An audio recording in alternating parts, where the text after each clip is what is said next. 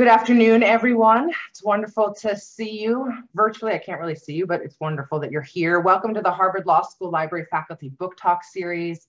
This talk is being recorded, as you heard as you entered the room, and we'll post it to our YouTube channel in the next week or so. I want to thank Dean Manning for his generous support of these talks, and a huge thanks to our team, Maya Bergamasco, Anna Martin, Rachel Parker, Debbie Ginsberg, and Teresa Knapp for helping us put together this series. We welcome your questions for our authors at the end of our talk, but you can use the Q&A feature throughout, and we'll pick those up towards the end of the conversation. Please visit your local library or your local bookseller, including the Harvard Coop, for a copy of today's book, Bounded Rationality, Heuristics, Judgment, and Public Policy. It's my pleasure to introduce today's authors. Sanjit Dhami is Professor of Economics at the University of Leicester, and Cass Sunstein is the Robert Walmsley University Professor at Harvard and here at the law school. I'm going to turn it over to you in the interest of time so that we can hear all about your new book. Thanks for being here. Thank you. I think the run of show will be, I'm going to talk for about 2 minutes, and then we'll go to Sanjit, and then I'll say a little bit on policy. So this book has an unusual origin, a very unusual origin. A number of years ago, Sanjit sent me a note he wrote, basically in response to some concerns about bounded rationality, about maybe 10 or 12 pages, he can correct. And it was a brilliant note that at once got at a foundational debate between neoclassical economists and behavioral economists that's been going on for decades, and at a more recent debate about bounded rationality and the role of heuristics, a debate that is very lively and has been lively for about 8 to 10 years, a little more than that. And the note had such content and thickness and brilliance really in it that I thought, or he thought, or the deity thought something should come of it that would be thicker than this amazing note. So we worked together for several years on what became an academic article on bounded rationality. But the foundational nature of the issues discussed in the article and the original note is basically it's an enduring set of questions that are arguably the most basic in all of social science about our species and our minds. And that led to what is not a short book. And our goal really is to both to capture what we know now about bounded rationality and to set a lot of confusion straight. That's a goal. And Sanjit certainly succeeded in setting straight a lot of my confusion, but also to set an agenda for, this is ambitious, but this is our goal, for people who are exploring these issues now and will be exploring them for what we hope will be a long time to come. So I'm very grateful to my co-author, as well as those of you who are listening to this, and Sanjit, over to you. Thanks, Gus. I have a set of slides, if you don't mind. So I'm going to try to share my screen, put them on if I can.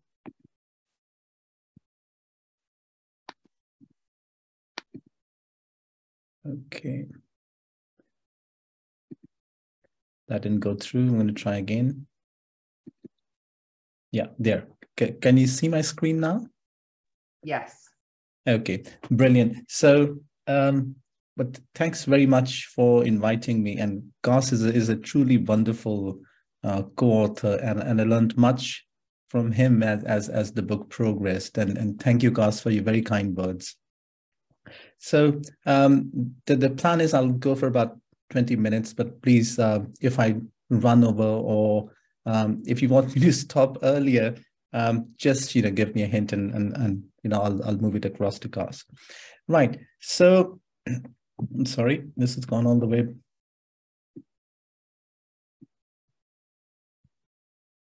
Oops. Let's try again. Okay, there. So the dominant framework in economics, known as neoclassical economics, uses something known as the Bayesian rationality approach, which I'll abbreviate as BRA. So anybody who goes to graduate school in economics is really grilled in this approach.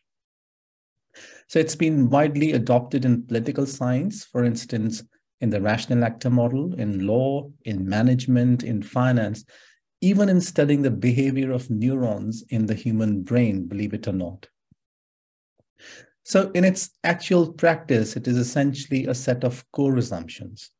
And these core assumptions impose a certain model of human behavior.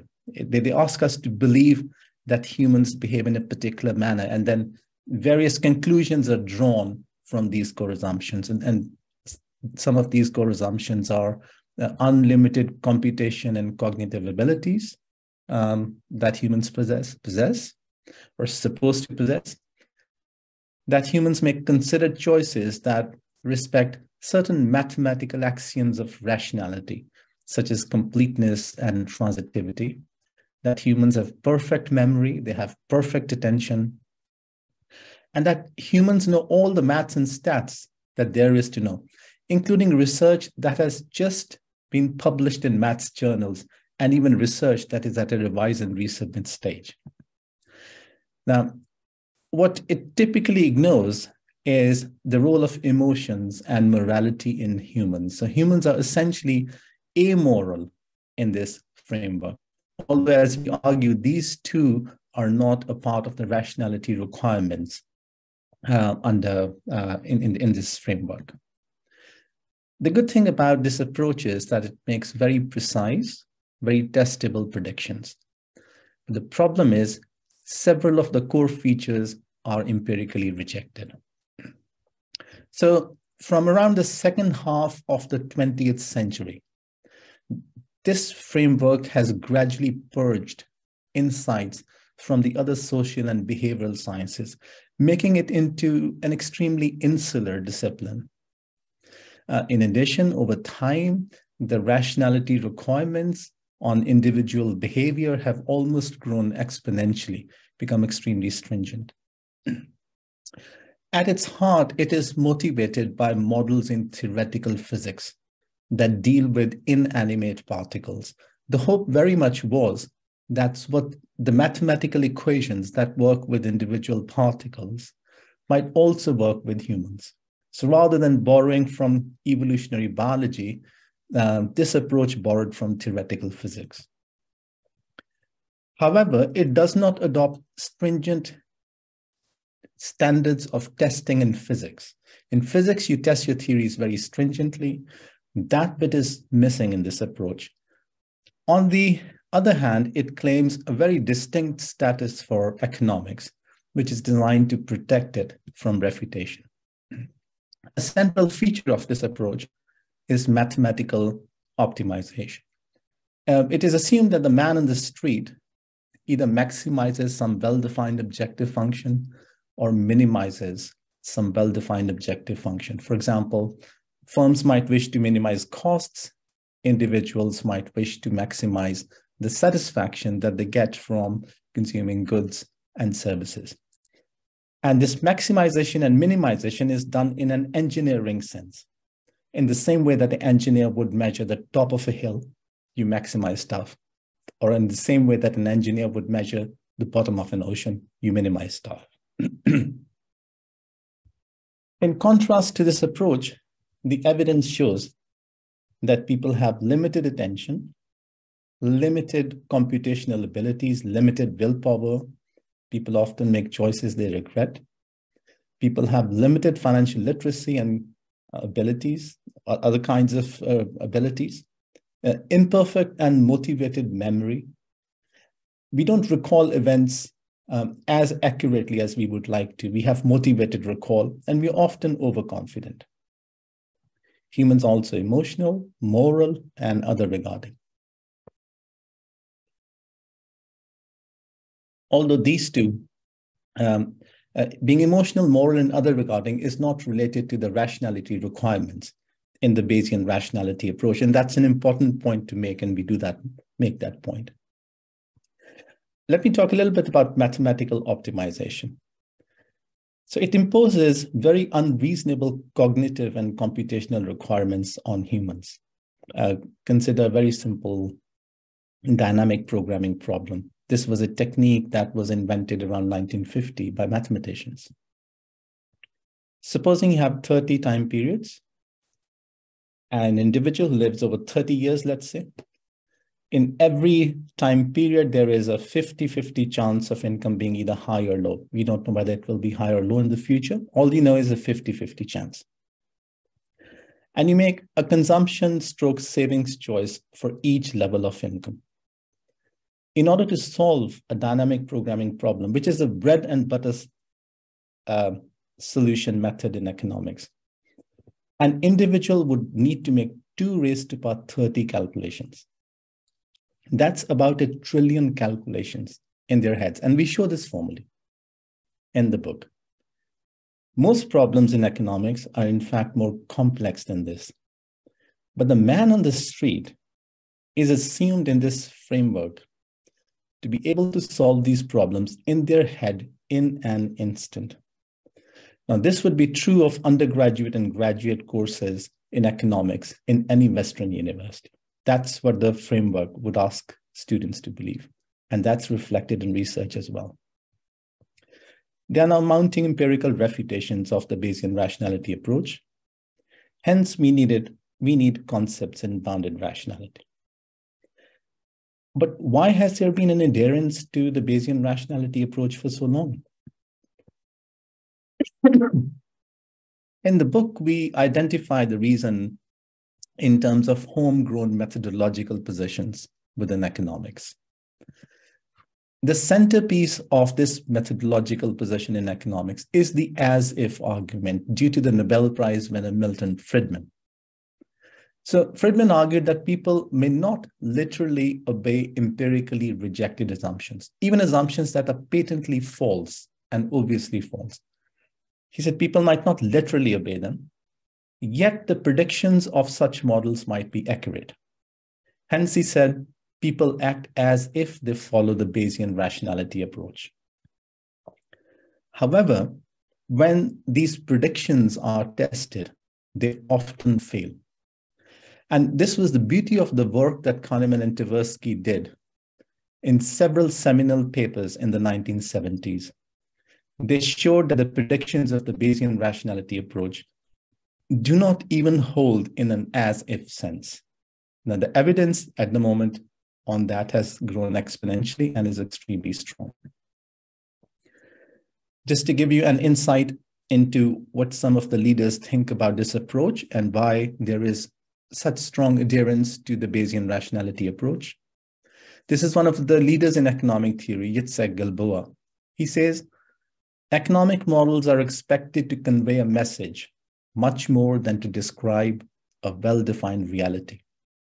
The economic theorist is typically not required to specify where his model might be applicable and how.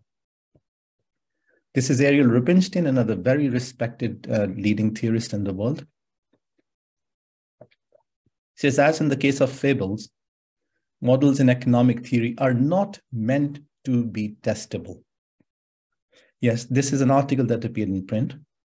A good model can have an enormous influence, not by predicting the future, but rather by influencing culture. Yes, I do think we are simply the tellers of fables, but is that not wonderful? So in our book, we survey the literature on bounded rationality and consider the implications for welfare and for public policy. We outline the challenges, speculate on which theories might work better, and offer a research agenda for modern bounded rationality.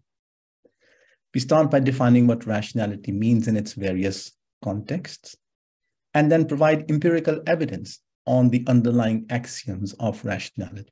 We show that the evidence rejects, in fact, many of those axioms. We also argue that the evidence is much more supportive of behavioral economics, which is a more interdisciplinary approach that is strongly grounded in the social and behavioral sciences.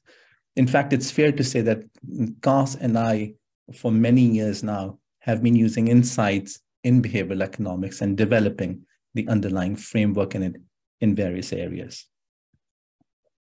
So we do not shy away from challenging topics in this book. We've designed this book for a very wide audience. So the temptation was to dumb it down and not include challenging topics. We resisted that. And we included these topics, and here's a taster list: evolutionary game theory, stochastic social dynamics, formal dynamic epidemiological models of the spreads of epidemics and narratives, dynamic programming, axiomatic foundations of utility functions, behavioral decision theory, complexity and chaos, and the bias variance dilemma in machine learning. So once you decide to go towards bounded rationality, then you have to decide, how do you do it? We identified two paths.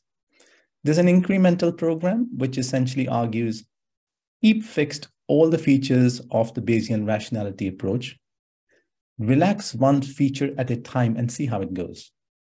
So for example, you might relax unlimited attention or unlimited memory to limited attention and limited memory. Keep everything else fixed in the Bayesian rationality approach, see how it goes. Relax one assumption at a time and see what happens over time. That's the approach. But the end result might be quite influenced by the order in which you relax these assumptions. There's no guarantee that relaxing assumptions in an arbitrary manner would lead to the same end result.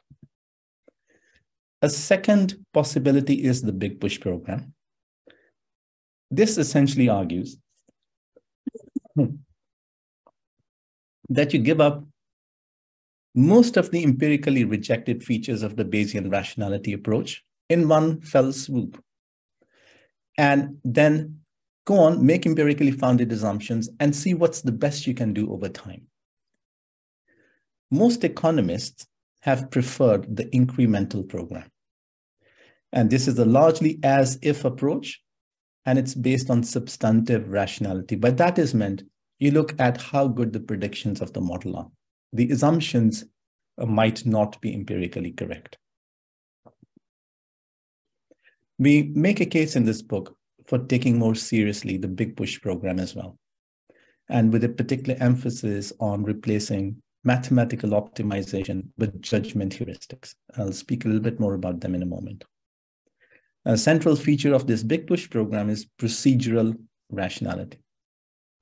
You look at the quality of decisions and the process by which decisions are made. A famous example of that is the aspiration adaptation model, which we describe. The Kahneman-Tversky research program is quite an important part of the book. So let's first think about heuristics as giving us simple rules of thumb that are fast in terms of the time it takes to reach a decision, and also frugal in the use of information that is required in order to reach a decision. And they allow cognitive simplifications in making decisions. So in path-breaking work in the 1970s that I just spoke about a little while ago, Kahneman-Tversky showed that instead of using mathematical optimization, people seem to be using very simple heuristics in making choices. And they do not follow the laws of classical statistics. So Bayesian rationality approach does not hold, in fact, even in an as-if sense in this framework. So we survey and formalize the relevant heuristics, we evaluate the criticisms and empirical evidence for them as well. Some of the heuristics that we examine include representativeness, anchoring, availability, confirmation bias, and hindsight bias. And we show applications in almost all areas of social science. We also try to resolve some really important and fundamental confusions in the literature on heuristics. We also examine another related approach by Gerd Gigerenzer and colleagues at the Max Planck Institute. And our argument is that these two frameworks are not necessarily adversarial. To give you a flavor of the Kahneman-Tversky finding, let me give you some empirical evidence that was gathered with students from Harvard, actually. In coming to any situation, we have a set of prior beliefs. Then new information arrives or a new signal is observed, and then we form posterior beliefs by updating our prior beliefs. How do we update our beliefs? In the Bayesian rationality approach, the answer is very simple. We use the laws of classical statistics, which take conditional probabilities, and it's Bayes' law, which is a relevant way of updating from prior beliefs to posterior beliefs. But empirical evidence typically rejects Bayes' law. So consider this problem given to Harvard Medical School students, 1978 paper. Suppose that a police breathalyzer test discovers false drunkenness in 5% of the cases when the driver is sober. So even if a driver is not drunk, in 5% of the cases, you get a false positive. But the breathalyzers always detect a truly drunk person with a 100% chance. If you're drunk, it's going to catch you out anyways. In the general population, 1 out of every 1,000 drivers engage in drinking whilst drunk. Now, this is known as the base rate, the number of drivers per 1,000 who actually drink and drive. A driver is now checked at random. Test turns out to be positive. What probability do you assign to the driver being drunk? And this is a case of updating prior beliefs to posterior beliefs. The modal response amongst Harvard Medical School students was the probability is 95%. The mean response was 56%. The correct Bayesian response is just 2%. And it's because a lot of people ignore the base rate. They ignore the fact that only 1 out of 1,000 drivers is driving whilst drunk. They take the fact that if it discovers false drunkenness in 5% of the cases, so they subtract it from 100 and get 95, and that's the answer. But compare 95% with 2%, huge difference.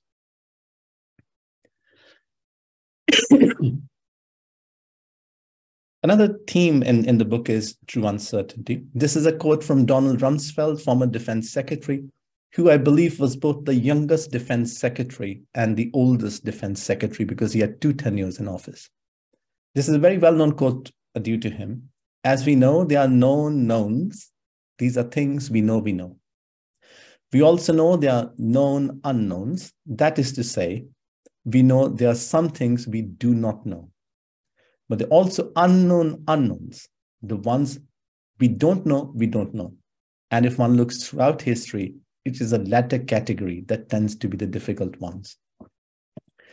Now, these 3 things are at the heart of the book in some sense, in at least 1 or 2 parts of the book. Known knowns in economics is known as risk. Known unknowns is known as subjective uncertainty. Unknown unknowns is known as true uncertainty. Economics, unfortunately, makes little in the way of predictions when you have true uncertainty. Mathematical optimization completely fails in this case because you simply don't have the data that is required to run mathematical optimization. It's unknown unknowns. You don't know what data to put in. Yet people do make decisions under true uncertainty, right? And we propose in this book that heuristics and social norms, and we do a lot of stuff on social norms in this book as well, because they offer cognitive simplifications, may offer a powerful tool for dealing with true uncertainty. So this is just the last slide before the conclusions. Just a quick word on private rationality and social rationality. So modern game theory relies on private rationality. The prisoner's dilemma game is a leading metaphor for human cooperation. And that's the one I'm going to use now. So 2 prisoners caught for a minor misdemeanor, held in separate cells by the police, and are being interrogated. Police suspect they were both involved in the crime. Each prisoner does not know what the other is talking to the police. They simultaneously choose either to cooperate, i.e. not snitch against each other, or to defect, which is to snitch against each other. Now, You can think of C and D, cooperate and defect, as the first prisoner's choices, cooperate and defect along the columns as the second prisoner's choices. So if both cooperate, they both don't snitch against each other, the police lets them go. They both get 2 each. This is in some units. If they both snitch against each other, D, they both get lower payoffs, 1-1. If one cooperates, doesn't snitch, but the other snitches against him, then the snitch gets a high payoff, 3. He gets off, and the police hang him for that. But the one who doesn't snitch is put in jail. So the payoff of the one who doesn't snitch is 0. Similarly, this is the case where the prisoner 1 snitches, prisoner 2 does not. So the snitch again gets 3, and the one who doesn't snitch gets 0. What's the prediction for this game? What should they do? Private rationality predicts they should just snitch on each other. So you can see that very clearly here. Look at prisoner 1. If he snitches, he gets a pay of 3 greater than 2, 1 greater than 0. Always pays to snitch.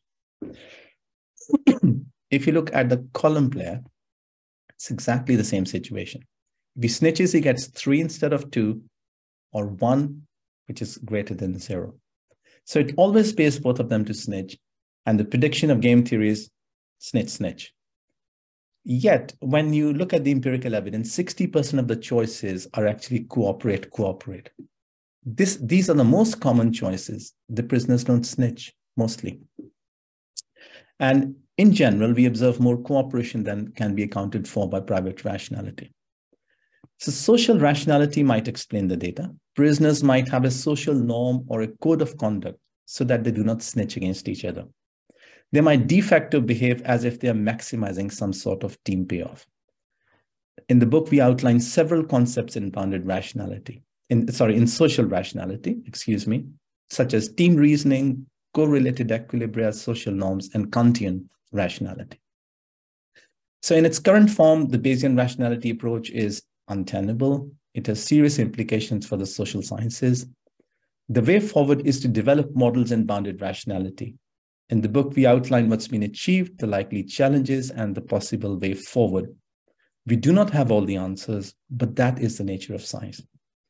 It also has critical and hugely important implications for welfare and public policy, which I believe Kas is going to talk next. Thank you very much. Okay, thank you, Sanjit. That was admirably clear. And the extent to which the argument you just heard is meant as a declaration, capital D, with respect to a long period of work in economics and an effort currently in psychology to rescue unbounded rationality, let's call it. We should see the capital D declaration. Okay, so I'm going to talk a little bit about policy. I'm going to try to start with things that are very, very concrete, and think of these, if you would, in the context of questions about whether people are boundedly rational. It turns out that whether people get vaccinated is importantly affected by whether there is a participating retail pharmacy vaccination site in the county. There's a 26% increase in the per capita number of doses administered, indicating that proximity and familiarity play a really big role in determining vaccine take-up decisions. Bracket for the moment the question whether that is a reflection of bounded rationality or a reflection of perfect rationality. Here's a good predictor of whether people are going to be evicted from their homes. That's a high stakes issue. Here's a good predictor of whether a tenant is going to be evicted, whether the tenant lives close to or far from the courthouse. That's a startling, very recent finding that if a tenant lives far from the courthouse, the likelihood that the tenant shows up in an eviction proceeding is substantially lower, which means the tenant will be evicted. Being evicted is a catastrophe. To avoid the risk of eviction, it's really good to show up, people don't show up if the place is far away. Is that a reflection of perfect rationality or bounded rationality? I mean that as a rhetorical question. Third of my 4 items is that in the District of Columbia, as all over the world, there are opportunities that parents can take advantage of to give their kids better educational opportunities. Turns out in the District of Columbia, there's one that's really, really good. We know from the data that if the parents use the technology on every dimension, the kids do a lot better. If parents are asked, do you want to opt in? You go on the website and opt in, use the technology, the participation rate is 1%. 1%. If the participation opportunity is simplified in the sense that you don't have to go to the website, you just click on the email, the participation goes up by, I'm not the mathematician of the team, but goes up by 800%, I believe, to 8% from 1%. That's good. It's terrible. It's good. 8% is a lot better than 1%. It's terrible. 8% of parents means that 92% of parents aren't taking advantage of this opportunity. The third intervention is to say, the third way of doing it is say, you're automatically in, parents. Do you want to opt out? As a result of that, over 95% of parents are in. Their kids do much better in terms of their educational opportunity. So we go from 1% to 8% to upwards of 95%. And the kind of kicker, the punch in the teeth, I think, in terms of rationality, is that experts on educational take-up, district leaders who've been working on this for decades, overestimate take-up under the standard condition by almost 40% and underestimate the take-up under automatic enrollment by over 31 percentage points. Okay. After learning the actual take-up rates, there's a 140% increase in willingness to pay for the technology. Okay, the last of these is that, as many of you know, cars in the United States now have cameras in them so that people can see in back. That's reducing accidents and deaths. It's also reducing inconvenience and difficulty of parking and driving. Have the camera, you can see in back. The market didn't produce cameras in cars. Okay, I want to suggest that all of these 4 cases, they're all very simple, are very plausibly attribute to the power of bounded rationality and the opportunity for a policy response based on a welfare analysis that, that helps. And the stakes are really high. In the first case, it's about being alive or dead. In the second case, it's about being evicted or not. In the third case, it's about your kids' educational opportunities. And in the fourth case, it's about being in an accident or not, hitting someone small or not, or knocking your car against something that costs a lot of money. The welfare analysis, or the what's the right word? The cost benefit analysis or the choice theoretic analysis. I think those are the 2 ways to go, are pretty straightforward. The welfare analysis standardly would be a cost benefit calculus. And in the cases just given, we'd need to run the numbers to find out. But it's very plausibly the case that the benefits crush the costs in every one of the 4 cases. And that's true, even though the fact is that consumers aren't making a choice that fits with the choice that regulatory policy generates.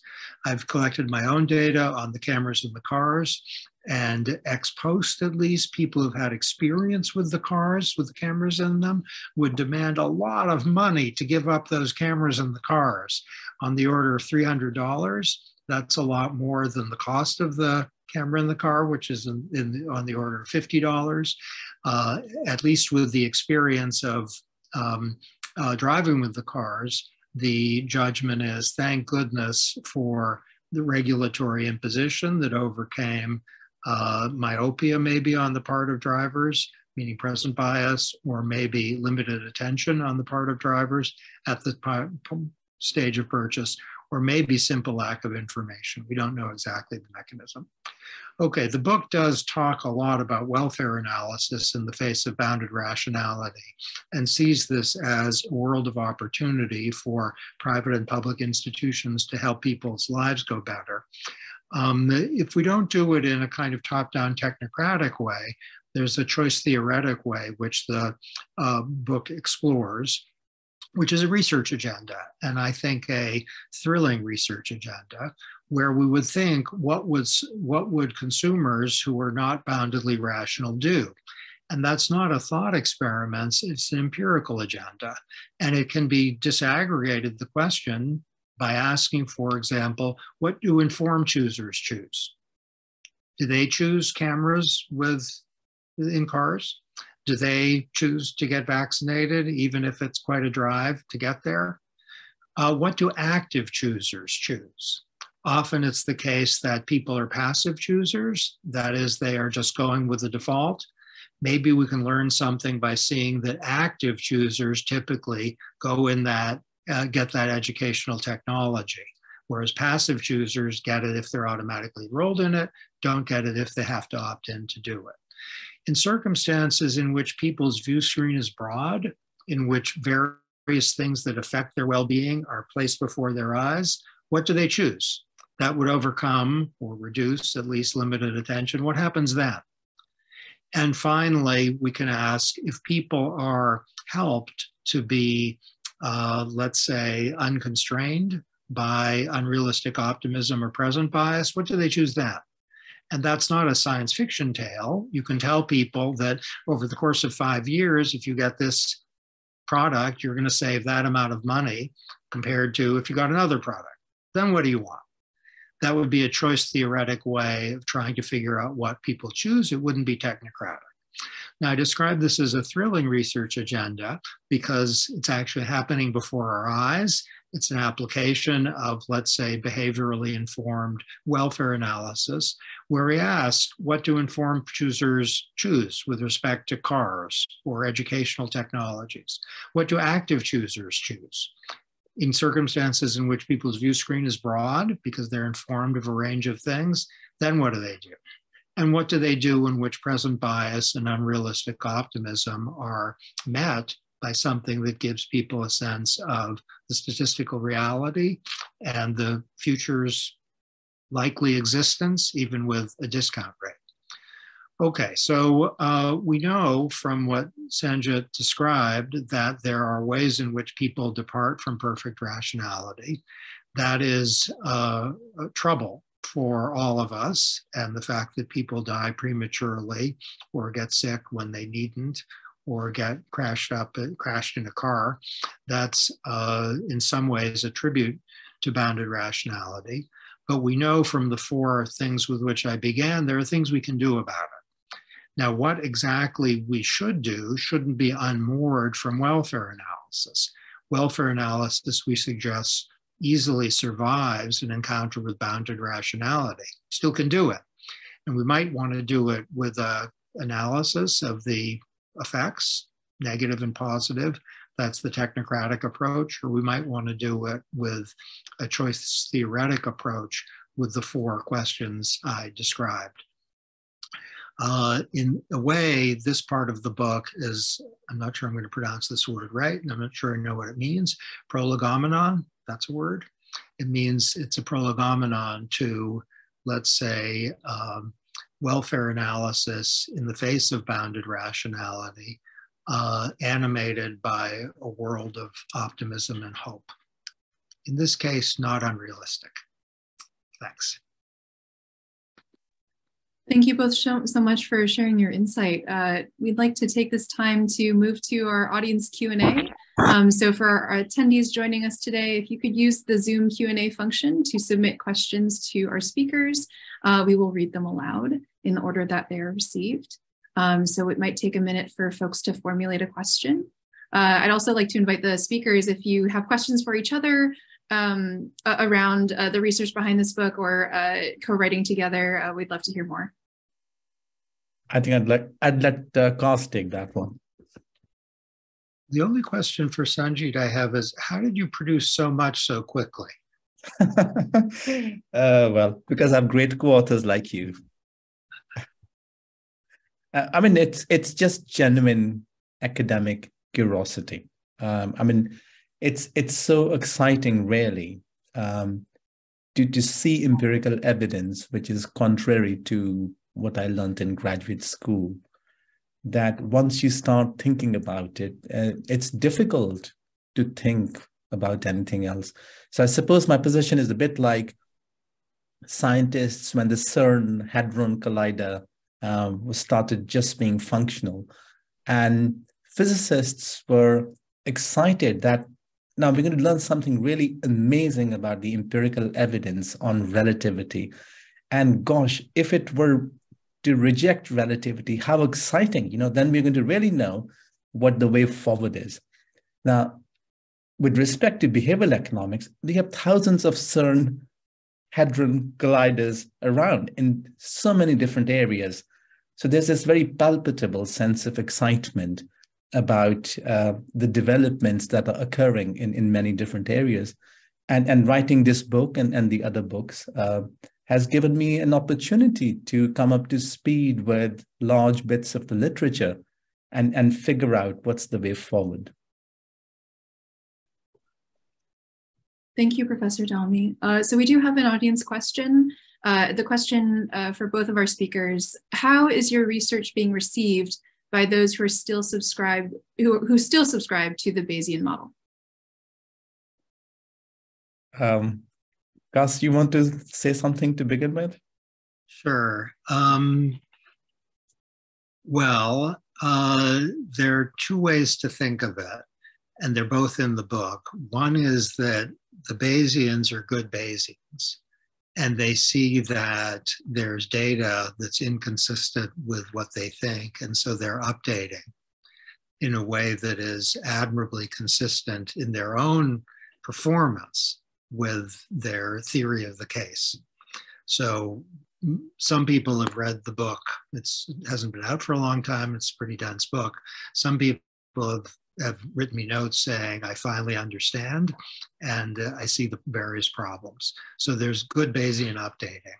There are others who I think are, let's say, more behavioral than Bayesian, in the sense that they have a strong emotional commitment to what they used to believe, and they're fighting real hard against the arguments in the book. But some of the arguments, of course, I would think this, but I do think this sincerely. They're a little bit a kind of an argument that a law professor named Charles Black once described as one step ahead of the Marshall arguments. There are arguments where you're running really fast to try to keep up, not because you're not smart, but because the arguments are kind of ahead of you, and but you're emotionally committed to them. And we haven't not seen that.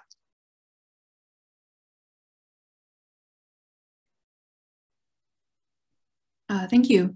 A next audience question: what is the relevance of reductionism in behavioral economics with respect to neuroeconomics? Again, I think Cas is probably more up your street as well. Reductionism. Okay. We've both learned from neuroscience, and the book, I think, shows that influence. I'm thinking that sometimes neuroscientists, a little like historians, give a thick account of a process, which may or may not lead to testable predictions. So if I understand the question right, you might have an understanding of the amygdala and the prefrontal cortex and have a sense of what's happening in a choice. That might not, but it might not give you a prediction with respect to whether people are going to be loss averse. It might show a neural marker of loss aversion where the amygdala is activated more by a loss than a gain. But some of the neuroscientific work is profoundly illuminating about the brain, but whether it is necessary to illuminate behavior remains to be seen. And it may be there's some reductionism in behavioral economics that's okay or necessary for the purpose.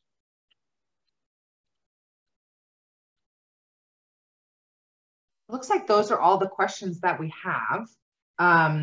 I want to thank both of you so much. I still don't really understand economics, but that's okay. I do feel like I have a better sense of what's going on. So thank you both for that. And I just want to let our audience members know that our next book talk will be on November 8th at 12:30 on the book Constitutionality and a Right to Effective Government, edited by Vicki Jackson and Jasmine Dawood. So I hope that folks will join us for our next one. It'll also be in person and on Zoom. Check out our Twitter feed at /HLS LIB, HLS Lib, for more information. Again, Professor Dhami, Professor Sunstein, thank you so much for being with us today. It was a delight to hear from both of you. Thanks all. Thank you very much. You're Thank welcome. you. Thanks all.